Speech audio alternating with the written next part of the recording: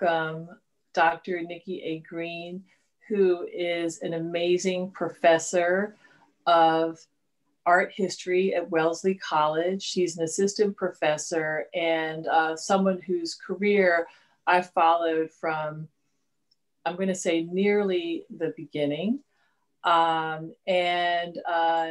Greene and I had the great pleasure, most recently about a year ago, working together on a symposium at the Clark Art Institute, where she did her MA on the object of performance with Dorothy Moss, who is the curator of performance, sculpture, and painting at the National Portrait Gallery in Washington, D.C.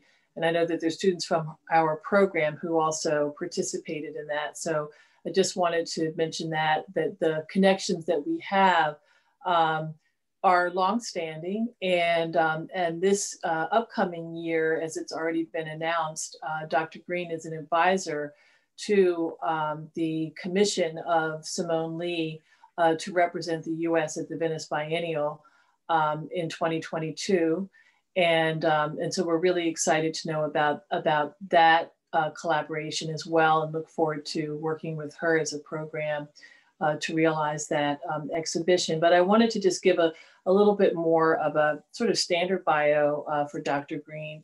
And I think there are a lot of really interesting points to your pathway, Dr. Greene, that will be exciting for our students to learn about. So Dr. Greene received her BA with honors in art history from Wesleyan University. She hails from Newark, New Jersey, one of the most amazing cities in the country, and definitely the most amazing city in the state of New Jersey. And her master's and PhD she received from the University of Delaware. And Dr. Greene, I want you to know that earlier this week we had a visit from the University of Delaware. They did a really nice presentation on their program in art history. And so as part of Career Week, we're not only having these conversations with leading scholars like yourself, but we're also, we've invited representatives from a number of different schools to present their programs so that students can see where they might envision themselves in the future. I love it. Yeah. And so Dr. Greene's work examines African-American and African diasporic identities, the body, feminism, abstraction, and music in modern and contemporary art. And I'm going to pause here too from her bio just to say that it's really, I think, just exciting and also transformational the way that you position your work as an art historian. That is to say that it's not going to be sort of your standard art history textbook, the way that you teach or the way that you write, the way that you imagine your work, even when you do curatorial work. Rather, to be able to think about art history sonically, to think about the image sonically is something that, that your work has been very much distinguished by. She's also the visual arts editor for Transition magazine, which is a really important journal that comes out of the Hutchins Center for African and African American Research at Harvard University. And I'm mentioning this too because I know that among our students here on the call, many of them are accomplished writers, and who knows what the next issue is going to be about, but it'll be exciting to follow what you're doing with that, Dr. Greene. And I just also wanted to mention too that in terms of her breadth, her work has been shared in scholarly settings, whether it's at, say, the College Art Association or other gatherings like Black Portraitures globally and also in the US. And she has an amazing and exciting book that's going to be published by Duke University Press imminently in 2021. It's called Grime, Glitter, and Glass, The Body and the Sonic in Contemporary Black Art. And it's a book that looks at the work of artists such as Renée Stout, María Magdalena Campos-Pons, and Radcliffe Bailey, who hails from our Atlanta. And it considers the intersection between the body, Black identity, and the sonic possibilities of the visual, using key examples of painting, sculpture, photography, performance, and installation. Dr. Greene has also been the recipient of numerous grants and awards, and including being shortlisted for the Creative Capital World Arts Writers Grant in 2018 and 2019. So I think without further ado, I'm going to say, please join us and welcome Dr. Greene. We're really excited to hear about your pathway to art history. Thank you so much. It is such an honor to be included in what has been a fantastic week of presentations. And I have so much admiration for Grrrl as you all have discovered, the world of Black art historians is still relatively small. We all know each other one way or another, but Grrrl and I have interacted both professionally and personally from Johannesburg to Martha's Vineyard. And so I'm excited to be a part of this. And also I would be remiss if I don't mention the fact that she's also a proud Wellesley College graduate. And so, right, proud, yes, okay, good. Yes. I feel like I'm a part, even though I didn't attend as an undergraduate, being a part of the Wellesley College community, it's really wonderful to see Grrrl be there in Atlanta with you all. And I have so many Spelman friends, proud Spelman grad friends. And so this is a really wonderful space for me to occupy. And I am also very much looking forward to the partnerships that will be taking place with the Art Collective as we look to Venice in just a couple of years, a year and a half, 18 months, who's counting? Exactly. And what I'll do today, I will give you a kind of overview from Newark to the Biennale. Probably the one thing that one slide I forgot to put in is the Biennale, but I'm excited to share my life story with you all in 30 minutes. And so I don't know how many of you hail from large cities across the country. And for me, being raised in a predominantly Black and brown city, it had such an immediate impact on my life. I never imagined how much Newark would inform who I am today. So I'm going to share my screen with you all. And so, as you all know, I am sort of very proud of my career as an art historian. I think what's interesting about being an art historian is that there are very few parents who say, oh, they hold their baby in their arms and they look at them and say,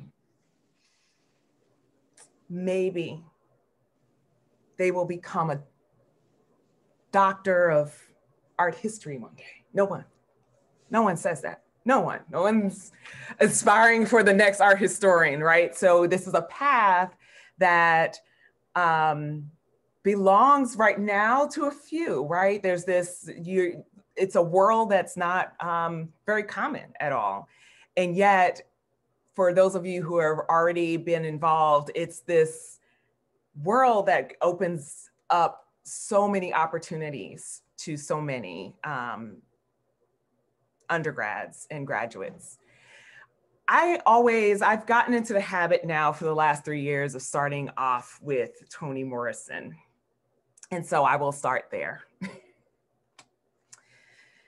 In the nation's 150th anniversary issue on March 23rd in 2015, Dr. Morrison published the article, "No Place for Self-Pity, No Room for Fear."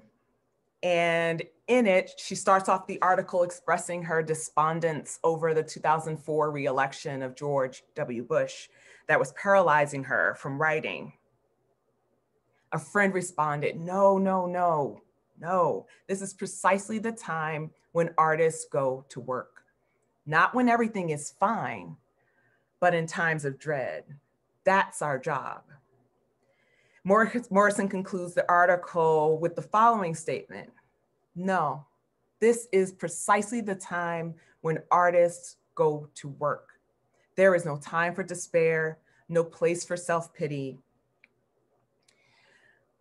no need for silence, no room for fear. We speak, we write, we do language. That is how civilizations heal. And I know the world is bruised and bleeding, and though it is important not to ignore its pain, it is also critical to refuse to succumb to its malevolence. Like failure, chaos contains information that can lead to knowledge, even wisdom, like art. And for me, I think that what's become sort of blatantly clear, I think even in 2020, is just how much we need our artists among us to speak to the despair, the self-pity, the silence, in order to break out of those things and to be bold and fearless. And I know what I sense from the AUC Art Collective, and I brag about the Art Collective every chance I get, because you all are doing such amazing work. And I think you all are really on the pulse of what it means to be seen, to be heard, to be valued, to be loved within these environments, be it academic, museum work, and art institutions writ large. And I think that the kind of love for the arts is really, it's being felt already. And it's clear in the students that you all gift us in the world. I've had a chance to interact with some of the folks from the AUC Art Collective, and most recently, or the last chance I had to do that was last year at the Clark Institute with Cheryl Finley. And watching those students thrive was just amazing, and holding their own with the grad students. No one would have imagined that they were undergrads. So I think that I had to make sure I stated out loud that you are making all of us proud in the work that you're doing, and you're only at the beginning, and there is so much more ahead. 3 years ago, the Rutgers Newark opened up the Express Newark facility, downtown Newark, a place where I have Newark imprinted on me, the walking downtown, taking the bus downtown, going to the stores there. And it was, this was probably one of the highest honors I've ever had outside the Biennale. I think this is feeling, that made me realize that being able to come home and be recognized was something else. But this space is really quite special in that it has a photo lab, printmaking studio. They revitalized this building. They installed a Whole Foods. But I think the work that the students are doing there, Jordan Castile is on the faculty there as well. And it's just been a marvel to watch how people, how communities are coming together to create something new. And what I expressed then was, that Newark was my home in the arts. And, I do get this question of why did you become an art historian? What does our art historian do? But for me, I always note that it was the Newark Museum. And the Newark Museum for me was my own version of Disney World. I was very much attracted to that space. I enjoyed everything from looking at paintings. I used to have dreams about this Joseph Stella. Actually, no, this was, I remember the Joseph Stella, but I will show you a room that I did have dreams about later. They had so much available at the Newark Museum, from Egyptian art to modern and contemporary art. And they also had live animals. They had jazz. They literally had a section where a room where there were animals, live animals, and a planetarium. They still have the planetarium. So for me, my first experience with a museum was that it had everything. And you could go listen to music, you could see animals, you could look at paintings, you could take art classes.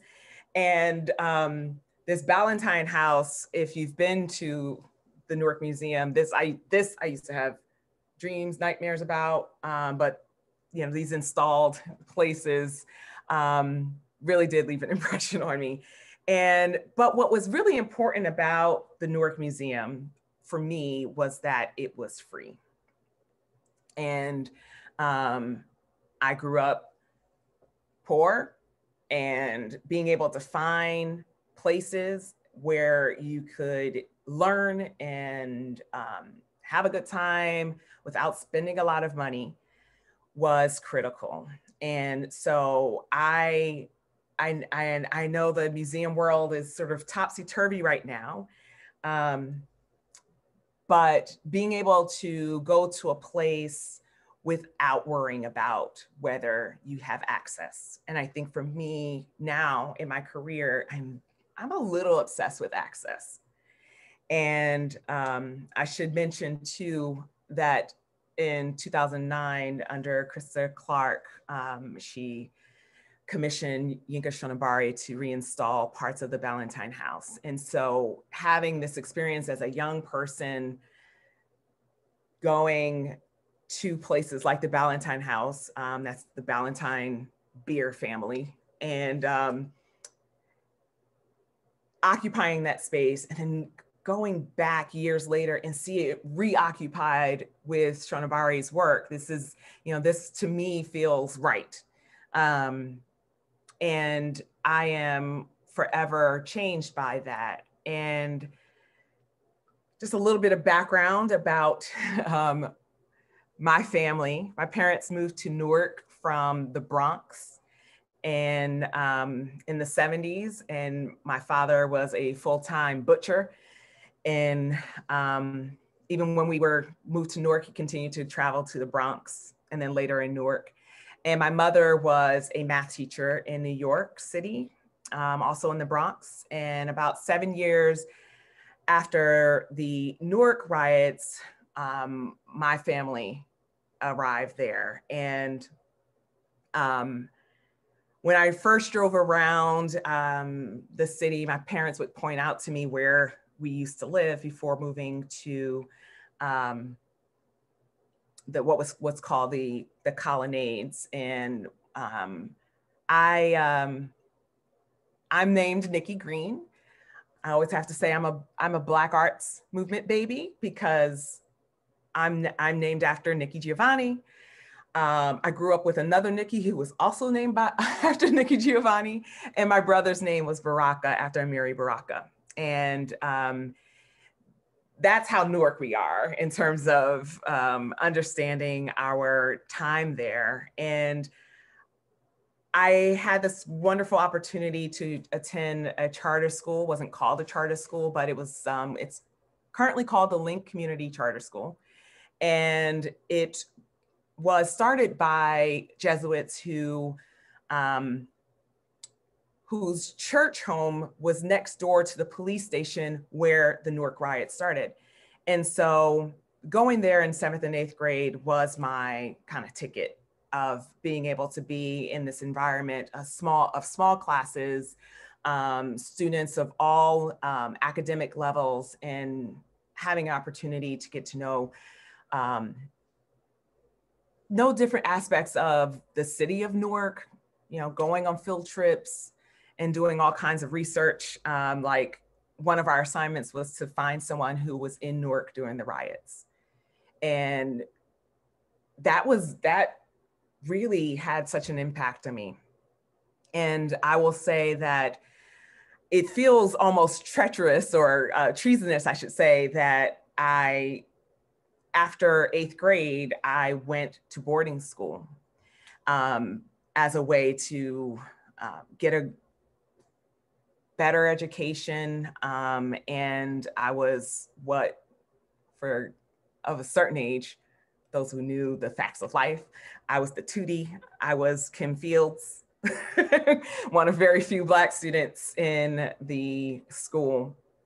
I got a 4-year scholarship to go there, which was extraordinary and offered me this wonderful opportunity by my junior year to go abroad also on scholarship. And it was a big leap for me socioeconomically and educationally to go from Newark to Connecticut to Barcelona for a year, and having to go, you know, people ask you where you're from, and you say, I'm from Newark, New Jersey. And then having people go, knowing that people have already, you say you're from a place, right? Be it Newark or Camden or Detroit or Chicago, Atlanta, people are automatically gonna have a sense of who you are by your geography. And I knew, and because it was sometimes expressed in coded language, that, you know, oh, she's just a poor Black kid. And being able to take that with me, I went through a phase where I'm from New Jersey, and I wouldn't say where, right? Because you feel ashamed of who you are. And then I said, no, I just say it from a chest and continue in that spirit that this poor Black kid can do anything that she wants. And I don't know if you can you see my mouse here on the screen? But that's me. Again, one of very few, me with the other Black student there for the year. And that was really my entry into the art world. I took my first art history class. It was taught completely in Spanish. And so all of my vocabulary was in Spanish, which was strange. I had to kind of relearn the lingo of art history. And while it was a really fantastic place to be for a year, and you know, within walking distance of the Picasso Museum, the school offered those of us who were on scholarship a chance to take a bus trip to Paris for the Easter break. And my commute was by some of the most famous Gaudí buildings. And I had a fantastic time. And also it was the first place where I was called the N-word on the streets, where I had to run away from skinheads, or you know, neo-Nazi groups. And so it was a mixed bag, but it formed in me a sense of real desire to do what I need to do in this world. And I immediately fell in love with art history that year. Some scenes from Spain. And because I wanted to learn Spanish, I knew very early I wanted to learn Spanish when I went to high school, because growing up in Newark, I grew up with folks from Puerto Rico, and I was fascinated by hearing people speak Spanish around me. And that kind of exposure to a language and learning to speak a language fluently, and then having the opportunity to go to Cuba. And I will say that going to Cuba was the first international location where I did not feel out of place. And I tend to pick up accents very easily. My mother's people are from North Carolina, so if I am in a Southern place, I'll pick up a Southern accent. And I've been to Chile and Cuba, as well as Spain, of course. And so when I was in Cuba, I picked up the Cuban accent, and I love that. People were like, so where are you from? Like, what part of the island are you from? Are your parents from here? Are your grandparents? I was like, no. But that sense of belonging, definitely, it was just really amazing to me. And being able to see contemporary artists at work. And this is where my love for Magda Campos-Pons's work came into play, being her little groupie. This is one of my former colleagues. She just retired now, filmmaker Salem Mekuria. I highly suggest that you look her up. Phenomenal filmmaker, originally from Ethiopia. And so just this kind of exposure to the world really helped shape my global perspective. And in 2013, I was able to go with Salem Mekuria's connections, go to Addis to teach art history. And I will have to say that when they initially said, yes, please come, I thought, okay, what would you like me to teach? Am I going to teach American art or modern contemporary, European? Like, what do you want me to teach? And I was really, really struck that they really wanted me to teach about African art, because all of the books that were, and I actually brought in my suitcases a lot of books, but all books of African art and African diasporic art. And because, as is the case, access to Western art is not a problem. And this idea that they could learn about other arts from the continent and outside of Ethiopia was really striking to me. And so I had the chance to also meet some contemporary artists. Elizabeth Wold was in DC for quite some time and is now based in Addis. And being able to go to her home, which was also her studio, to see how she works with glass, et cetera, was really, really also very formative. And I got a chance to spend time with the Netsa Arts Village artists like Mirat Kebede. And she is, I think she's in Europe now. All of these, I didn't put their Instagram handles, but all of their Instagrams are available, meeting these extraordinary artists who were able to establish this small arts village in Addis. And as you can see, reusing objects, everyday materials as a way of expressing themselves. I also had a wonderful opportunity to travel to Chile with my colleague, Daniela Rivera, and I actually presented on Renée Stout in Chile, which was awesome. And there was a translation provided for people that were there as well. And I think people are always, when I think about my job, and I'm sure you find this too, you have a passport to the world. And then you're in the classroom, you see it on the screen, but then when you're able to get out and actually see the things, it's really, really extraordinary.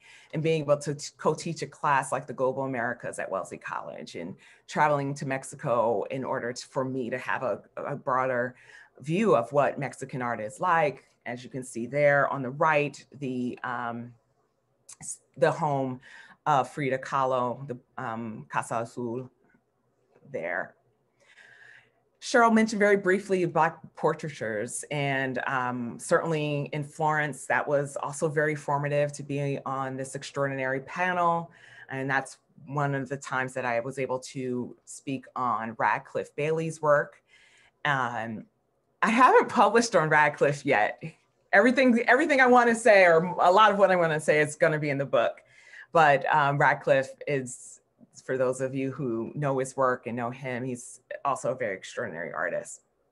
And I'm sure that Dr. Willis's name has come up quite a bit. And I consider Deb Willis, who is, and I've said this to her before in introductions, that she's sort of everyone's mentor.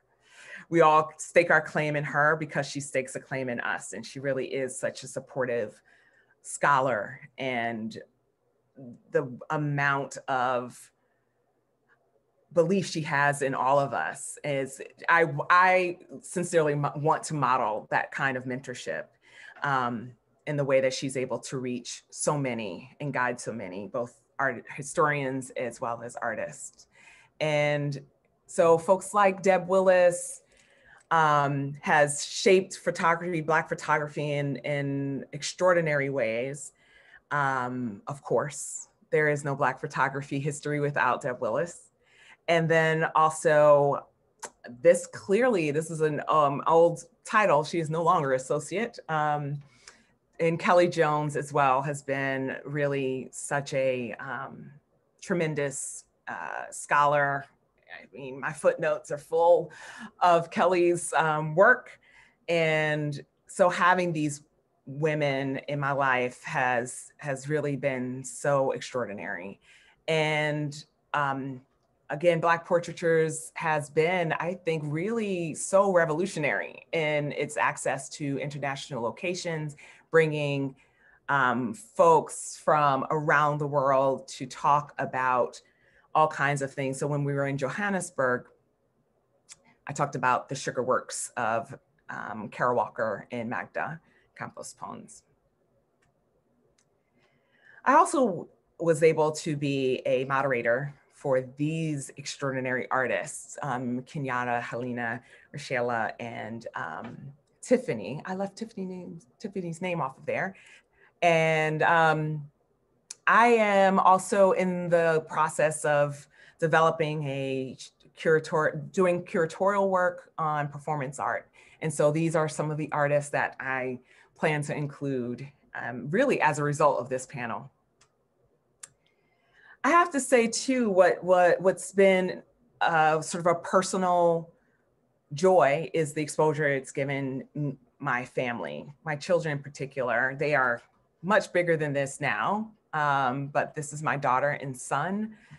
When we went to Johannesburg, being able to take them places that I could have only dreamed of going previously, that has been a joy. And having my now 10-year-old boy and 13-year-old girl who is gaining on me and just a couple of inches shorter than me now, and I'm 5'10". So it's been extraordinary to take this journey with them. And so as I think about taking Newark with me, I'm taking my family with me, I'm taking my students with me as often as possible. I wanted to mention this extraordinary time that I had that's closer to your age, which was in between high school and college. I was a National Smithsonian High School intern with these extraordinary women. Back in '93, you were able to just walk into the House of Representatives unannounced and see if your representative was there. And so Asha Jackson, we actually just had a Zoom call this week. Asha Jackson is on the left here, and this is Shauna Basenti, Allison Basenti, and of course, being able to walk into John Lewis's office, literally unannounced, just said, we had our Smithsonian badges, right? We're from the Smithsonian. And he came right out, like literally walked out of his office to greet us. And what an extraordinary spirit. And so grateful for the time that he took with us. And what I've been also, the kind of good trouble that we've been able to get into since that summer, we spent 6 to 8 weeks together, and to watch our journeys separately. For those of you who are in Atlanta, you may have come across the Honorable Asha Jackson. She's the Chief Superior Court Judge in DeKalb County. And my dear friend, Shauna Allison Basenti, is the head of school at Navajo Prep. Asha had an internship at Anacostia Museum that summer, and Shauna had an internship at the American Indian Museum before the museum was built. We're middle-aged. Some time has passed. I'm gonna kind of skip through a little bit, but again, this kind of generational impact of the intersection of my life as a high school. I was 17 years old that summer, and to be able to introduce my children to John Lewis on Martha's Vineyard. Actually, Cheryl was with us that day with her daughter, Nora. I remember that. Yeah, yes, it was a great time. That's me on the left when I graduated from Wesleyan. That's me on the right when I graduated with my PhD, when my daughter was just 2. And with my husband, my husband Simeon there. And then also, some of you may have come across this article of, these spaces that we begin to enter. Living in Wellesley has been something else. It's a 1%er kind of place. That's the best way I can describe it. But in that, I talk about being approached and my children basically being petted. And understanding that that kind of interaction has an impact, and that I have to take into account these experiences of my children as well. And knowing that the life that I live as an art historian and as someone who is interested in documenting Black life, that I have to be about that life and defending my children and writing for them and being for them.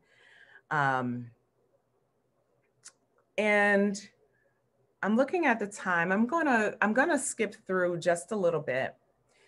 I've been very interested in how social media really works. I've gotten a little bit, social media in 2020 is tough. I do what I can, but it really has been something that I've been interested in as I think about how social media really sparked the Black Lives Matter movement, and then thinking about what it would mean for my son to also understand his place in its history. And it's a part of my pedagogy. I think I'm gonna get back to it a little bit more again this year. It's been tougher to do so. We're not just learning about. And so in thinking about accessibility, I'm just gonna show this quick clip and of my introduction to art history, that, these admissions videos, to give you a sense of how I think about teaching. And I will show maybe 1 or 2 more slides. And if you have any questions for me, please ask. There's a lot that I've left out of my journey for sure. Art is not just about dates or images or names. It's more about almost a way to look at the world and a way to look at culture. It's super complex and it's very challenging. You're reading things that you would usually do in graduate school. So the class really is about finding ways to interpret the world, cultures across time. Talked about maps. We've talked about commodity. Right now we're talking about style. Helping us reach a full analysis by giving us historical context, by giving us cultural context, and by giving us thematic context. Challenging the way the world is subjectively viewed from one person to the next. For me, it's just been really disassembling how I've looked at things before and making me look at them in a new light. I'm going to take apart this thing so I can really know its function and its use. I never thought about who made this, why did they make this, what were their intentions. The knowledge is just immediately applicable to everyday life. They go out with a sense that I can go anywhere in the world and have a different understanding and a different perspective. As a result, they have something to add to that world.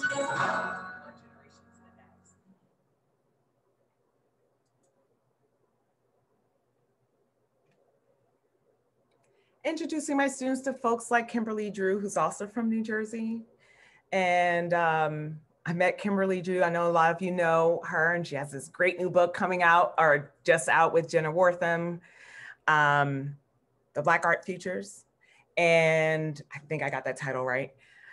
And to see, again, I met Kimberly when she was as an undergrad at Smith, when she had just started her Tumblr, and was, you know, where you all are right now, where most of you are, in kind of developing as an art historian, burgeoning art historian, and to see the impact that she's had on the world has really been so fantastic to witness.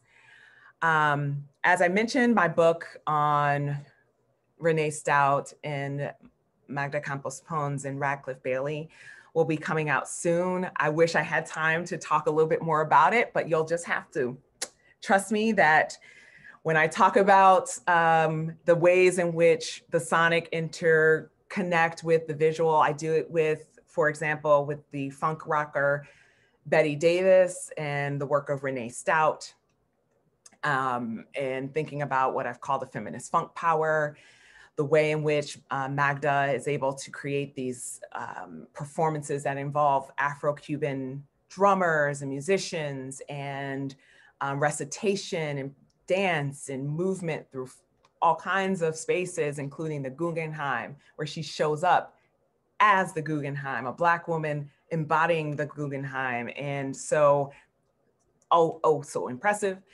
And then also, of course, Radcliffe Bailey and installations like Windward Coast that was installed at the Davis Museum at Wellesley College, and being able to kind of think about what does it mean for there to be a kind of shine and aesthetic along the lines of what Krista Thompson talks about in her book called Shine, and with these disassembled piano keys, how can we think of a kind of phenomenological experience of sound and the visual operating often at the same time?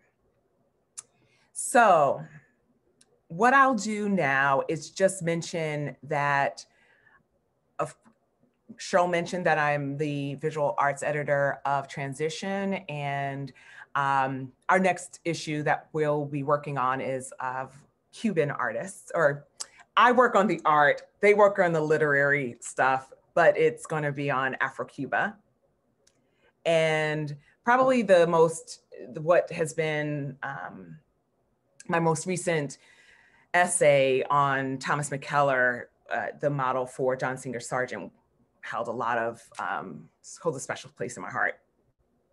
And I just want to mention, that I will be in conversation with your very own Myra Greene from Spelman College on November 12th as part of a series called Handmade Photography Today with the Davis Museum at Wellesley College. And I'm very much looking forward to that. Thank you for your attention. I should mention the Biennale. One of the ways that I have been able to be involved with this is that I've really made it my MO to get to know area museums. When I was at the University of Delaware as a graduate, I spent a lot of time, let me stop sharing this for a second.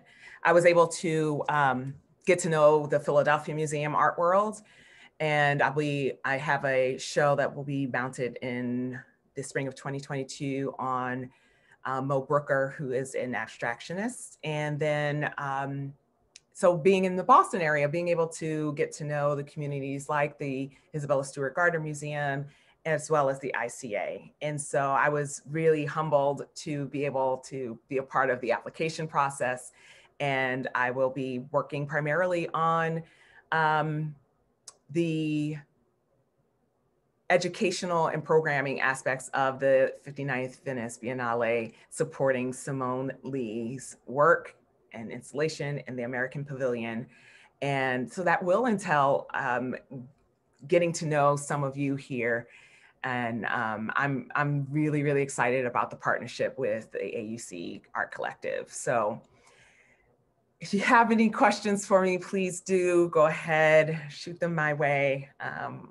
Very interested in hearing more from you all. Oh, hi, Ming. I saw Ming last year, met Ming last year. Hi, Dr. Greene. Good I to have a see you. Same to you. I have a question regarding how you approach curating performance art, and then if your writing on performance art differs from your other approach to writing on visual arts. Ooh. I have been writing about music and art since I was an undergrad. My undergrad thesis was on Aaron Douglas and the aspects of Negro Life series and how music comes through.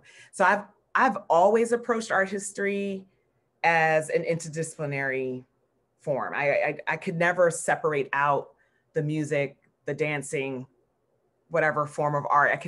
So for me, it's always already interconnected. So for performance, I had a chance to write about Magda's performances, and I write specifically about the Habla LAMADRE performance at the Guggenheim, the performance at the Peabody Essex Museum in Salem, Massachusetts, and identified at the National Portrait Gallery. So writing about performance it just allows me one more dimension. So if I'm thinking about what the visual represents, right, whether it's 2-dimensional or 3-dimensional, and then I think about how the sonic operates, where it's not as fixed, right? It can be either an intimation of sound, right? If you see a musician depicted in a painting or collage. I wrote a lot about Romare Bearden as part of my master's thesis and dissertation. So what I see performance allowing me to do is to just go one more space forward, to add the way in which performance can reach audiences in a very different way. I love I've written about jazz early on with Romare Bearden. So for me, that kind of the improvisation that extends from an understanding of how jazz music is performed to seeing collage come together in terms of its improvisation in the works of Romare Bearden. And now in thinking about how the body operates, I teach a seminar called The Body, Race and Gender in Contemporary Art. For me, it just allows me one more step, one more way to incorporate the term of phenomenology, this idea that there is sort of different phenomena happening at once. That's not all, you can't always put your finger on it, but for me, it's opening things up. So with this show, what I'm hoping to do is it won't be fixed, right? They'll have, of course, all of these artists are multimedia artists, but being able to also come up with a performance program is going to be really special for me. And working with contemporary artists is just a lot of fun because they're constantly creating new things. It's also hard because they're also always creating new things. So that's how I just see it as an extension of what I already do. Did I answer your question? Yes, thank you. I have some extraordinary pictures of Ming performing her prose in front of Titus Kaffir. I have to put something together to send to you all, but Ming, you left such a powerful impression on all of us, so. Thank you, that's very touching. Are there any other questions for me? Oh yeah, hi. Hi. I'm María. I'm a junior at Spelman College, art history major and curatorial studies minor, so I'm a part of the entire program. And I had interest in your studies in Ethiopia and maybe what your, I guess, your emphasis on African art was, and if there was any, I guess, relation to maybe feminist theory in African art, or like, what was your focus? Thank you. So yes, thank you for that question. So when I was in Ethiopia, I taught basically a series of about 5 lectures. And honestly, it was just a broad overview of where I specialize is in Western and Central cultures of Africa, and primarily as an expression of the ways in which religion and artistic production extended from the transatlantic slave trade. And so I didn't have a chance. I was there as a student of Ethiopian art. And so there wasn't, I did get into some of those umbrella ideas of female artists, folks like Sakari Douglas Camp, who's originally from Southern Nigeria and but based in London. So being able to introduce them to folks like her, that's who immediately comes to mind as standing out.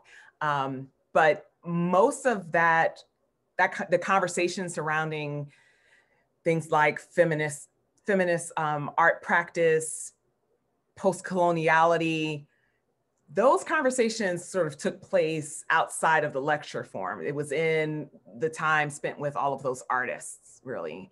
So yeah, my focus in teaching there was on Western and Central African art primarily. Thank you. You're welcome. I should mention in that video, one of my former students, Jordan Mayfield, spent a semester at Spelman as her abroad stay, and right when the curatorial program was starting, and she was able to sit in on a couple of classes. She had an extraordinary time, and she's now in her second year of graduate school at Columbia University in art history. So thank you for the impact you had on Jordan. She's an extraordinary scholar. Thank you, Dr. Greene.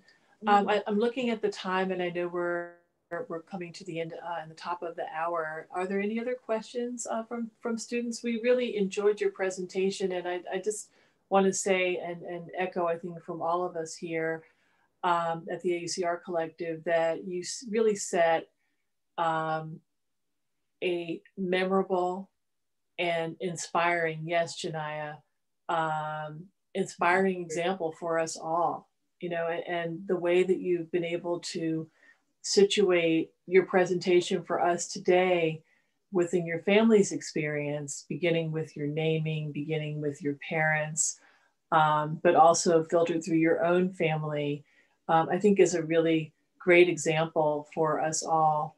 You know, at some point when we finish our undergraduate studies, we'll go on to study elsewhere, we'll go on to get jobs and go on to have other experiences, including families of our own. And it is truly the kind of discipline one can be engaged in as a lifelong learner with their family members. And like you, and many of us who are sort of administering the program at the AUC, we believe firmly in field study. We believe firmly in how local, national, and global experiences can help us to expand our understanding of the discipline and to make a difference in the world. And your example for us today is just, you know, extraordinary. And we just want to say thank you very much. Thank you. Can you mind if I say one more thing? Oh, please. To the student. I've already expressed just how impressed I am with you all. You all are already amazing. You are already important in the conversations that we have. And you are going to have doubts about whether this is the right path. It's inevitable. I have doubts still. It's like, what am I doing here? Why am I doing this in 2020? Is this important? You know, and go back to Toni Morrison, right? Exactly. We are healing civilizations right now. And I just want you to know that you belong. I need you. We need you. And I am so grateful that you all are taking this particular journey and that you are being, I know that you might be bucking against some family members who are like, well, wait. You're going to college for art history now or curatorial studies, right? And you have a vision, and that please, I had that gut feeling of like, I think this is what I need to do. I was supposed to be a psych and Spanish double major. That was what I was supposed to do, become a psychologist and do the work. But please trust your gut and please show up as your authentic selves. Do not change who you are. You don't have to change how you speak. You don't have to change how you dress, because these institutions need you more than you need them. And please trust with the army of people that we have. You know, I'm mentioning Deb Willis and Kelly Jones, but like I said, I met Ming Washington a year ago. You think I'm not going to remember that? So when Ming comes through and Janiyah comes through and Jordan comes through and Neil comes through and Zoe comes through, and you tell me, oh, I was a part of this program. We got you. You know what I mean? You are so important to us, and you make my job worth doing. You are making us proud right now, not in the future when you get the degrees, and you're making us proud right now. You make me proud right now. I am so proud of you all. And I hope you really feel that. I brag to my department at Wellesley College. I'm like, y'all need to, I'm sending them Instagram. I'm like, you need to see what they are doing. And we need to Nikki, I want to say, I hope that this is the beginning of a long partnership, actually, that can extend beyond whatever happens in the next year and a half, but between our two institutions, through exchange. And I think that everyone in our program, from students who are taking classes and enrolled and who have specifically sought this program out, even before they were matriculated as students, and I'll say Neil's part of that bunch. But we are proud of you from the very beginning, and so many of you are already so far advanced and attuned to what's going on in the world and what needs to change in the world of art. And we take your lead. I think just one other thing I would add, and you mentioned this in the beginning, Dr. Greene, that when we were at the Clark Art Institute last fall in November with two students from our program, as you said, they were outspoken. They knew that they belonged there, and they walked in and took a seat at a table in this small, cramped conference room with about 25, 30 people, and all of the graduate students who were well beyond their years. They were huddled in a corner and did not even speak up until one of us, I think it was Dr. Willis, turned around and said, well, how come you all aren't saying anything? And they were told and made to feel that they did not have the right to have a seat at the table. And so, right. Yeah, I think they know, Grab your seat at the table, y'all. That's exactly what they did. They sat at the table, and you belong. You have, listen, the rooms that I'm in, that Cheryl's in, you are at the table.